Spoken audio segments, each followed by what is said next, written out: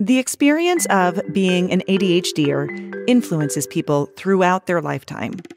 Whether it's understanding the experience of children to reconciling a diagnosis as an adult, we know that the needs of ADHDers don't go away, they just change. This Perspectives episode brings the insights from 3 of our guests together. A quick note. We're going to be opening up the registration for the Neurodiversity University Educator Hub in January. So if you're a teacher and you missed registering when we opened it last time, keep an eye out for that to open soon. If you want to make sure that you don't miss it, we have a link in the show notes for you to sign up for notifications for when it opens.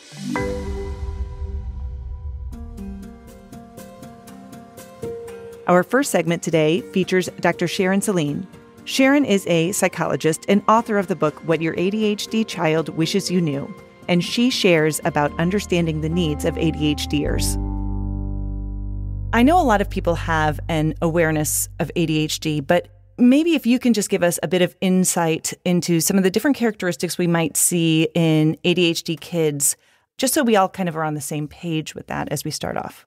So we know that ADHD is a biologically based condition. It's largely hereditary, but not exclusively. Around 55% of kids with ADHD have at least one parent who has ADHD, even if they are not necessarily aware of it. Signs of ADHD would be impulsivity, hyperactivity. It could also be inattentiveness, kind of dreamy, a quality, a lack of focus. We can also see, particularly in girls, social issues. And we see these in boys too, difficulty making and maintaining friendships, impulse control, challenges, emotional dysregulation, as well as issues with memory and follow through and being able to kind of stick with something even if it's unpleasant. Because one of the things that happens for all people with ADHD is that they have lower amounts of dopamine and norepinephrine in their brains. And those are 2 pretty important neurotransmitters. Dopamine has to do with pleasure and reward and interest and satisfaction. And norepinephrine has to do with concentration and sleep. And so we'll see, particularly in the dopamine pathways in the brain, that there's either less activity or there's just a kind of unusual activity. It depends on everyone's brain is a little bit different. And so this is why people take medication. They may choose to or not, but they often take medication to assist with the neurotransmitters, who are like the ferries of the brain. They basically take a message from one neuron to another across the synapse, which is like a river. So it's like a ferry crossing. And in people with ADHD, sometimes those ferries there's not enough of them. Sometimes they run too slowly. Sometimes they run too quickly. They pick up the message and they deliver it when it actually needs to hang out in the river a little bit. And so everybody's brain is different. I think that's one of the things that is hard to overcome, and that is the stigma about ADHD, because it looks like, from an external point of view, a lack of effort or a lack of caring. And if you just tried harder, then things would be okay. And that's the message that a lot of ADHDers get quite a bit, which is inaccurate. It's completely inaccurate because the dopamine pathways have a lot of connections to the prefrontal cortex. So if you're listening, you take your hand and you put it on your forehead and you say, "What were you thinking?" Or, "Oh my goodness," or in my culture, "Oy vey." That's the part of the brain behind your hand, behind your forehead, that is the prefrontal cortex. And it's responsible for executing tasks. So that's where the executive functioning skills, really, that term comes from. And there's a lot of connection through the dopamine and the norepinephrine pathways to the prefrontal cortex. And there's also sometimes some structural differences in people's brains with ADHD. So when adults and sadly, parents think of their kids as just not trying hard enough. Like you can play your video game for 2 hours and be fine and concentrate. But when I ask you to rake the yard, you can only do it for 5 minutes. And I would say, well, of course, that's because the games are a high dopamine activity. There's a lot of reward and satisfaction and stimulation. And raking the yard is a low dopamine, frankly, boring activity where I can't even see the results. And if I do make a big pile of leaves, I want to jump into that, which will undo my work. So, today I was talking with someone who I do some supervision, and, she was telling me about this boy who's in high school, and his parents are so down on him, and he's not done well. He's very bright, but he's low grades, and he's, becoming a senior, and he doesn't really trust adults, and she's trying hard to make a connection, but it's very challenging, partially because the message he gets is like, something's wrong with you because you can't take out the trash. Mm-hmm. And remember to do that. I was working with, during COVID, a college student who was living at home, and her parents really wanted her to do a better job with the dishes. And she's quite bright, so she fits in the 2E category, which is right in your ballpark, Emily, and also in mine. And she's like, why can't you just do the dishes? Why can't you just do the dishes? And she said to me, I hate doing the dishes. Like, I'll do any other chore. I'll do the litter box. I'll do the composting. I'll take the trash out. I don't really see the dishes, and I hate doing them. So we talked about how to have a conversation with your parents and say, could we make a trade? I'll do this thing that actually means something to me, and I'll put my dishes in the sink, but or I'll work with you after dinner, but I can't really do it myself. I'm just not good at it. And her parents, who are really enlightened, and one of them is a therapist, were like, okay, we'll try and see how this works. And they did, and it worked better because she actually did the things that she said she would. Yeah. That's kind of what I talk about a lot in my book and in my card deck and on my website, which is meeting kids where they are instead of where you want them to be or you think they should be. This is a topic that you think a lot about and talk a lot about is ADHD and anxiety, because I think so often those two things go hand in hand, even if we aren't necessarily talking about clinical anxiety. What are your thoughts about the connection between those two pieces? It's a great question. Thank you. According to the statistics and the research, about 34% of kids with ADHD have co-occurring anxiety. That is clinically diagnosed. Personally, in my practice, and probably in yours, and for everybody who's listening, you see this more often. A child or a teen or an adult may not meet the criteria to have a diagnosis, but they may still live with a lot of anxiety. And actually, the statistics for adults with anxiety with ADHD are even higher, closer to 50%. Yeah. That's something that it's important for us to really take a few minutes, just as you've suggested, and explore that.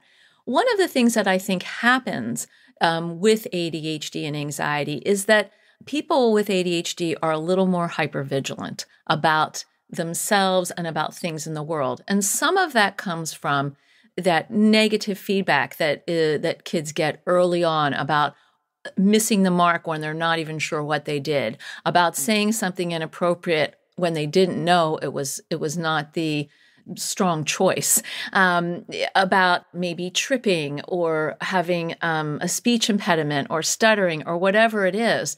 And so what happens is over time, the kids start to develop a nervousness about themselves, which can then develop into anxiety. Like, when is the next time that I'm going to mess up that I didn't even know I was doing? Or when is the next time that something bad is going to happen? Because it always does. And so this then develops, general anxiety. And then over time, what we see is a transition sometimes into panic, into social anxiety, and of course, the everyday concerns about, am I safe? Am I going to feel okay? Is it secure? And so these are things that we see. We also see perfectionism, which is a sort of a manifestation of anxiety, and of course procrastination, which is also a manifestation of anxiety. Because if you follow it along the line, it's like, oh, am I going to be able to do this? I haven't done this in the past. What makes me think I'm going to do it this time? Forget it. I think one of the things that's interesting too is that once those patterns are there, even if you're working on the ADHD and the executive function skills, and even if you try medication and the medication is really effective, I think it's really hard to then unlearn those patterns of anxiety. The executive function stuff maybe is almost a little bit easier to quote unquote fix. I don't think that's really the right word, but you know what I mean. Mm-hmm. But once those beliefs are there, once those worries are there, once that hypervigilance is there, it's just hard to escape that. It is. And, there is a genetic sort of susceptibility to anxiety. Anxious parents have anxious kids, and anxious kids may have anxious parents. It's not so much a predisposition as it is with depression, but it is a kind of proclivity that we see, that anxiety often runs in families. And of course, because many people with ADHD struggle with emotional regulation. So what happens is you have a little uncertainty. And because it's difficult for you to manage the intensity of your emotions when you have ADHD, that little bit of uncertainty or insecurity can feel like a tidal wave in certain situations, and then you're just struggling to keep your head above water. And so what happens is that a lot of times adults and well-intentioned parents try to reassure their kids. And really what kids need is validation rather than reassurance, because you, as their parent, you can't be there all the time to let them know it's going to work out. And frankly, you don't know that it's going to work out. What we want to do instead is to validate, yes, you know what?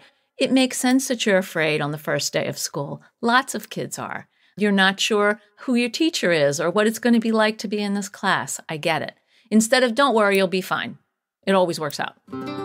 So it's a tough dance for us because, yes, we want to love them up and help them believe in themselves. And the way that we want to do that is to actually be the memory bank of past successes, times when they overcame anxiety, that we could bring into this situation so that they understand that they have the capacity in them to get through this, even though it is a little scary.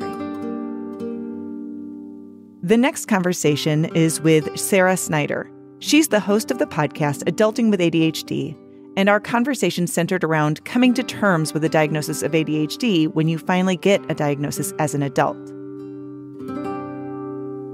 One of the things that prevents adults from going and seeking an assessment is they think it's only related to kids. And one of the other factors that goes along with that is the stigma of an ADHD diagnosis. Mm-hmm. And also, you mentioned how your daughter is kind of adjusting herself. I think a lot of times maybe adults don't realize if they already have that diagnosis of ADHD, maybe as they get through adulthood, they might think they've outgrown it, but probably it's because maybe they've found a career that's really a good fit for them, or they're no longer put in these situations where they're forced to sustain their attention or have those different types of executive functioning skills, and they're able to play more to their strengths. So I feel like that might influence it a little bit too. 100%. For me, especially, because my first career was as a journalist, and I was a reporter. I was chasing ambulances. It was a huge adrenaline rush. And so it was so compatible with the way I was that I felt like a fish in water. And so it never occurred to me that there could be any sort of differences in the way my brain was wired. And then the other thing is you develop all these coping mechanisms on the way as a matter of survival. And to you, they're not ADHD interventions. To you, you're just trying to get through your day. And so, yeah, you could get used to it over decades of that kind of work and feel like you outgrew it. I think another one of the confusing things, at least for parents, is when they realize it's not just about being able to focus at all. It's about being able to focus on non-preferred activities. Yes. Because parents will go, well, my kid can't be ADHD. They can play Legos for hours or video games, or they can read for hours, whatever their passion might be. It's like, yes, but can they sit at the table and finish a meal? Yes, exactly. All of those little things. And if you, do you have to serve the exact food they're in the mood for with a variety of options, or will they eat most food that you give them? And it could be confusing because you could say, well, all kids are picky eaters, or that's just most kids. But it's true because I notice it in myself. Like if I'm not excited about what I'm going to eat, I don't want to bother. Like if I'm going to put all the effort in and all the work into locating my meal, it's so hard to feed yourself with ADHD then I better like it. I better enjoy it, and she's the same way, which I love. We get to we have little samplers that we make that are just a little of everything. And, it works out very fine, but you have to know that. And if you don't know that, you're thinking my child's being oppositional, or maybe she has, gastrointestinal issues. And it's like, no, she just needs to be excited about what she's eating. I feel like there are a lot of those little things that influence how the ADHD diagnosis impacts them, maybe in ways that they wouldn't understand or expect. Can you think of some other examples of that, other than, like, for example, the food, either for kids or adults, that maybe people wouldn't realize otherwise? Well, the passion. My daughter, for example, very passionate about dancing and playing tag. And it goes back to what you're saying. When they're interested, they're super into it, I've had the same reaction, like, how could your kid have ADHD? Look at her. She's running around with all the kids and she's fine. I said, yeah, she's in movement. She's moving. And I think a lot of parents miss that. And I think what you see isn't always what you get. You're not seeing them after school. You're not seeing the routines and all the work it takes to make that happen. And I think that's often misconceived situation where oh, I have my diagnosis. I got my medicine. Okay, we're fine, and it's not this straight linear path. It's very wiggly with ups and downs and complicated. Do you find that you end up following your passions as well? Yeah. And that's a whole other thing in itself, because you get passionate and then you're too passionate, but then you have these other things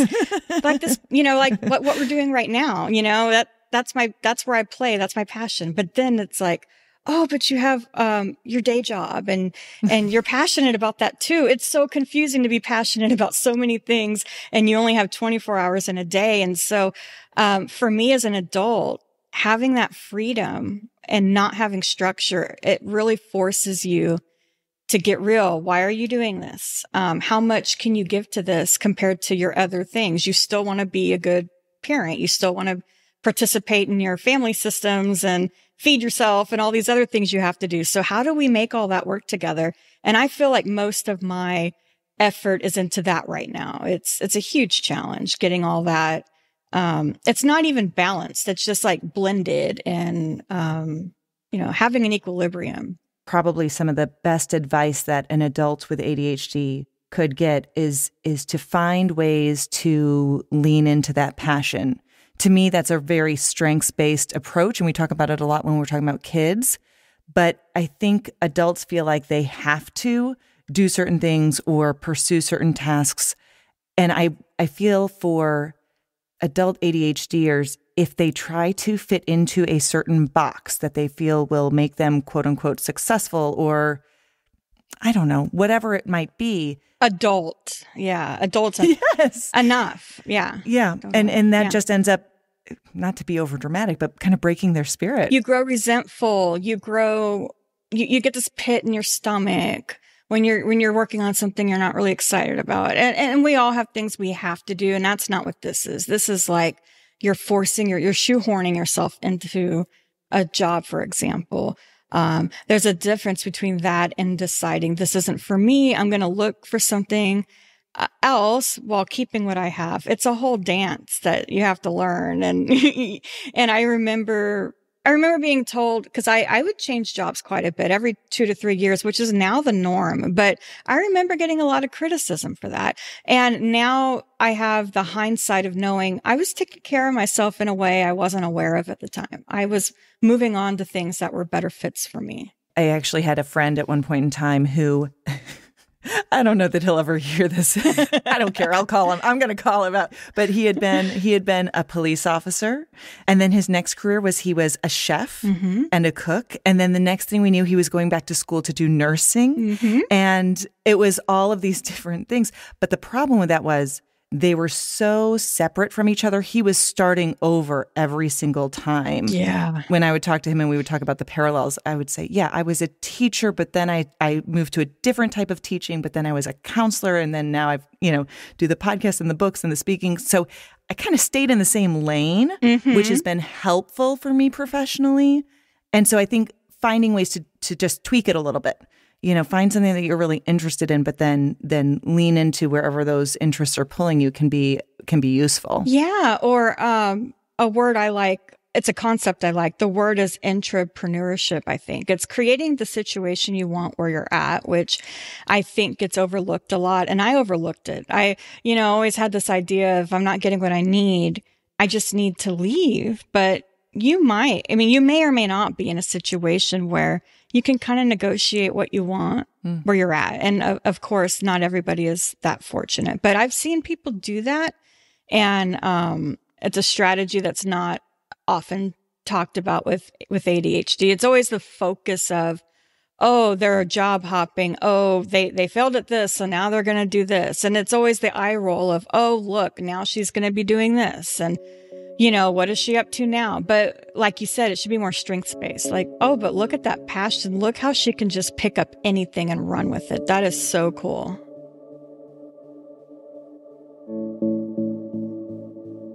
We'll wrap up this Perspectives episode with Dr. Stephen Hinshaw, who is the author of the book Straight Talk About ADHD in Girls and a professor of psychology at UC Berkeley.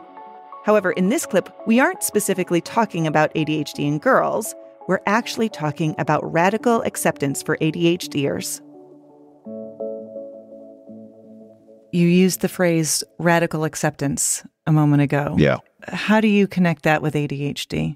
So radical acceptance and radical commitment are terms actually borrowed from dialectical behavior therapy, the very intense therapy for mid-teens, older teens, young adults who often have strong self-injurious tendencies or substance abuse tendencies. And often such kids from an early age have been very sensitive to environments, often quite impulsive too. So radical acceptance in DBT means, I'm not like most people. I'm more sensitive to criticism, and I'm more intense. I can't really fundamentally change that, but if I wallow in how different I am, maybe I have to accept that. But at the same time, I'm radically committed to meditating and skills and learning to cope with difficult emotions. So in the first chapter, on the second page of Straight Talk About ADHD in Girls, my message to parents is, radically accept your daughter and her differences after a thorough assessment, but radically commit to getting the best evidence-based treatment you can and radically commit to finding and promoting her strengths. Yeah, I think that's really important. And I think also, like you mentioned, not diminishing or minimizing the struggles that come along with it. That's right. I think that's one of the pieces that's really difficult, or for parents when it is that inconsistency, when you do see this, it's like, oh, well, you can do it here, you can do it. That's very confusing. Are you trying to drive me crazy? Yeah. Why can't you do this homework now? Just sit down and do it. And we talk about motivation in ADHD. One of the hallmarks of ADHD is a slower curve or trajectory of developing intrinsic motivation for tasks that initially are hard to learn. Now, when you say low motivation, people say, oh, that means you think kids with ADHD aren't trying.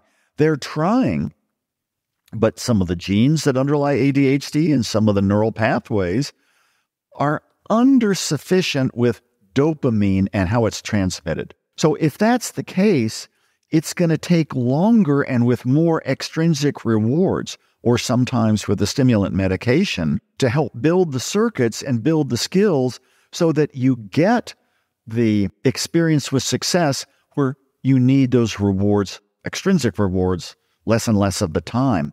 So motivation's a big part of it, but it's a big mistake to say, you're just lazy, you're not trying hard. Despite efforts, it's going to take some structured teaching to help kids and teens and adults with ADHD do good work.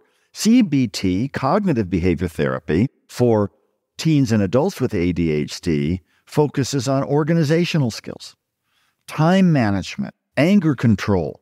These are skills you can learn if you go on to post-secondary education, in a job, in a relationship, because people with ADHD often crave the immediate and often don't transition well from activity to activity. Yeah. There's an example in a wonderfully written part at the end of chapter 3 in Straight Talk by Dr. Sarah Chung, who was a grad student at Berkeley that I knew quite well, who got diagnosed with ADHD at the age of 31 in the middle of a doctoral program. All the signs had been there, but from her Asian background and family low acceptance of kind of divergence from the norm and her own ultimately flailing compensatory strategies, she toughed it out in high school and college and early grad school, and her life changed with the diagnosis because she could get the treatment she needed and could forgive herself. Because along, like with so many girls and women with ADHD, along with this untreated history was a lot of self-blame and a lot of serious depression. Yeah. I think another factor that's really influential right now, at least that I'm noticing in my practice, is just layering of the impact of the pandemic and the trauma that everything that has gone on there. Yeah. There's also, I think, this component with the ADHD piece where perhaps families, when everybody was home, they started noticing different symptoms that maybe they weren't seeing before. I'm just curious, can you talk a little bit just about teasing out the different diagnoses and where we are now because of everything that's happened over the last 2 years? So when the pandemic began, March 2020, with lockdowns in most places, within months, in kids and teens and adults, anxiety and depression went up. Within a year, most adults had returned to baseline.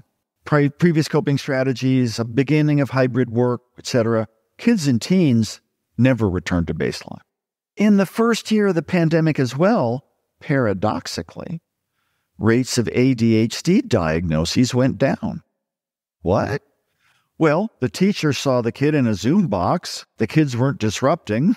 And so teachers, who are often a linchpin of providing the feedback to families and clinicians about behaviors in school, they weren't making those referrals. Does that mean ADHD didn't exist? No.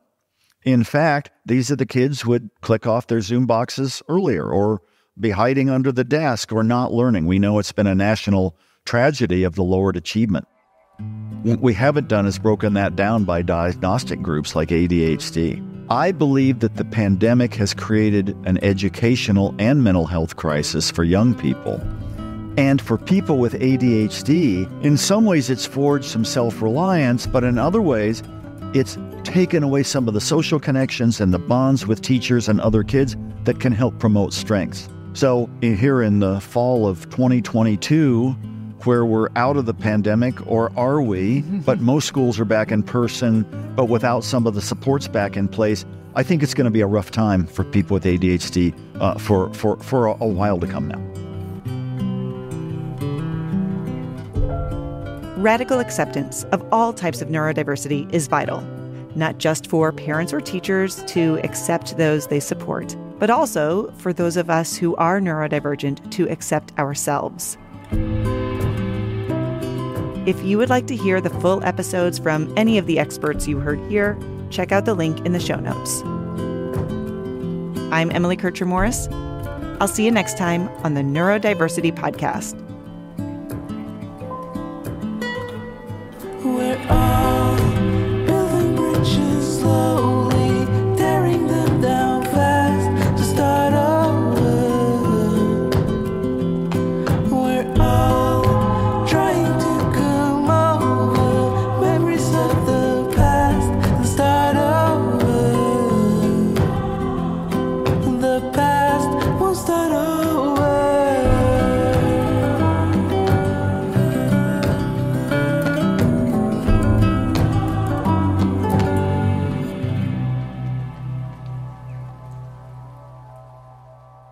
This is a service of the Neurodiversity Alliance.